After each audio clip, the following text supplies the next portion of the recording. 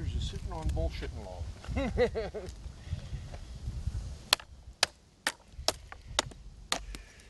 What are you calling it? Sitting down on log.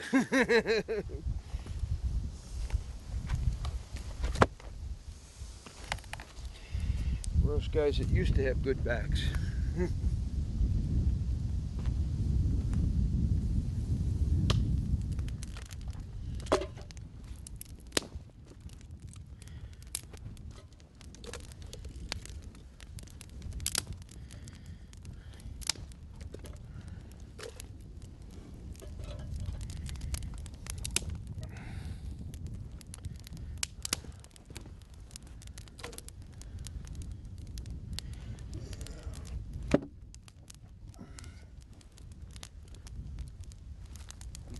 You know, just something we got to really keep for our grandchildren, our great-grandchildren. I mean, it's sad that people just don't really get to see this. This should be everywhere. You know, we just really, you know, love where we are and the lifestyle we have. I mean, I've raised my family doing this. This is my son's operation. I mean, he's in love with it. My grandkids, when you talk about being a rich person, my family's healthy. They love the outdoors. They're not on drugs. They're not on crack. They're honest. You know, you can't get richer than that. And it's sad that more people can't connect with the land and really understand the role that hunter plays, that this will fall apart. This man is either here as a predator and a hunter and a carer for the wildlife, or is here as a developer, in which the wildlife is an obstacle in his way, and the habitat needs to be changed to make him money. And you know, we should be the best friends of all these environmentalists because we're on the land and we care. Well, you can't get better than what we got. I mean, we meet people doing something they love to do. I mean, we could meet people that maybe in other circumstances you couldn't stand to be around them, but they're here and they're the nicest people in the world. I mean, they're living their dream and they're appreciating the outdoors. They're back to being what people were, part of the ecosystem.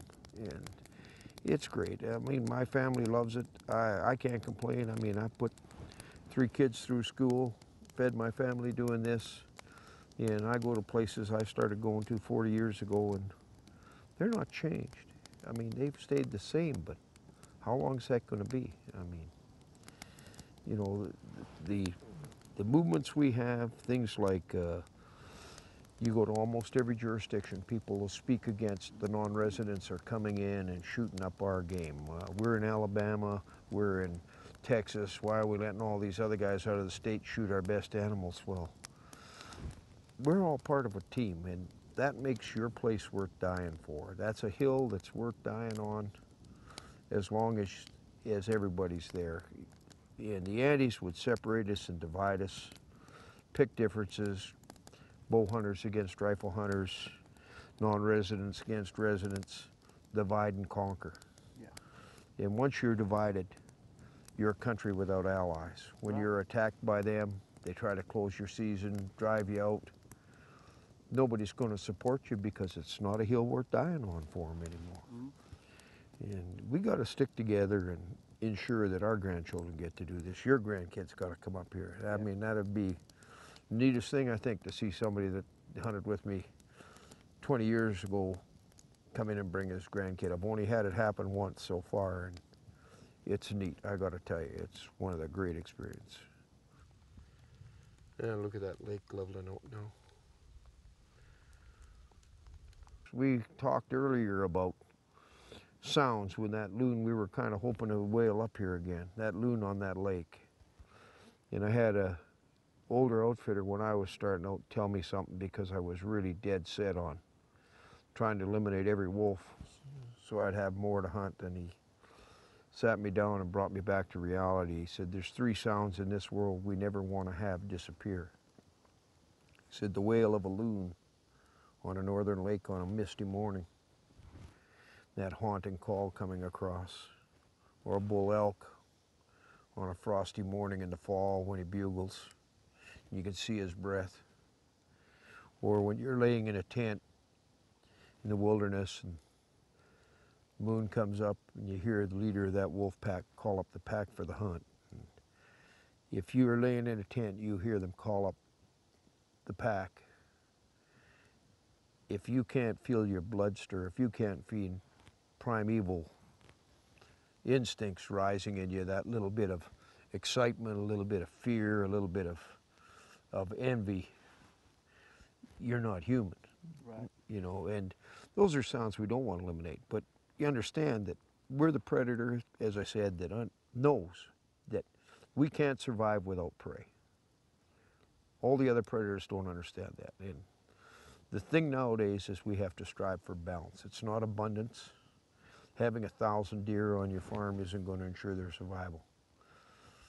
You know, it's having a balance in there that protects the range, protects the predators, and allows for them to continue their cycle of life for perpetuity. And that's where we got to go. You know, we understand that. I don't believe anti-hunters understand the cycle of life. I think we really, truly instill fear in them. The fact that we would kill an animal reminds them that they're going to die. And we as hunters know that, no, we're just part of a cycle of life, and although our body might die, we're going to live on as long as that cycle continues. So if we don't destroy that cycle, we'll be here forever. And those animals will be here forever.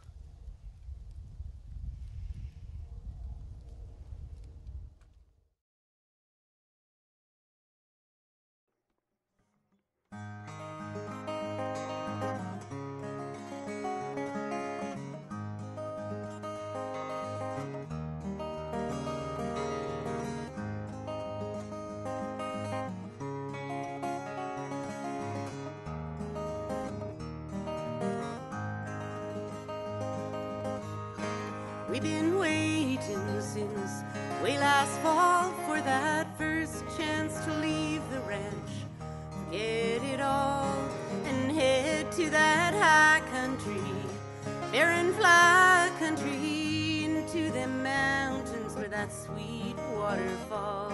And spring is coming, boys, you better round up them ponies, fix that gear so it'll last another year. When all those shoes are on, all our blues are gone, 'cause soon we'll be heading out of here. Crazy cayuses, like colts kicking up their heels. Spring is in the air and we know just how they feel. No more hay to pack from that empty old hay shack. Just lots of green, green grass where we are going to. And spring is coming, boys, you better round up them ponies. Fix that gear so it'll last another year. And when all those shoes are on, all our blues are gone, 'cause soon we'll be heading out of here. Bon voyage! Okay. Where's the champagne? We're afraid the glass might cut the boat. Bet it would. We do it, but they don't drink the champagne, they break it. Yeah. J-stroke. Everyone's busy, breaking horses, fixing fences, packing boxes, mending cinches. There's so much to do. And Barry is chewing with much cursing and suing. He don't work so hard for nothing, so I know it must be true that spring is coming, boys, you better round up them ponies. Fix that gear so it'll last another year. And when all those shoes are on, all our blues are gone, 'cause soon we'll be heading out of here. Feel like they weigh the same? I'd say we're pretty close. Always get a second opinion.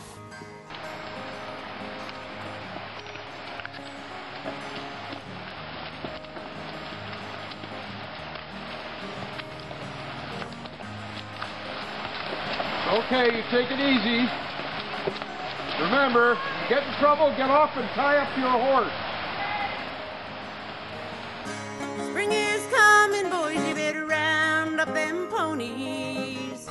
Fix that gear so it'll last another year. And when all those shoes are on, all our blues are gone, 'cause soon we'll be heading out of here. I said soon we'll be heading out of here.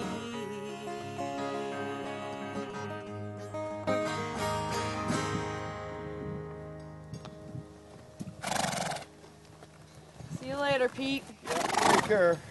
Me too. Wish you were coming along there, sweetie. See you later. Yeah. We'll come back the day after tomorrow with a ram. Sounds good. All right?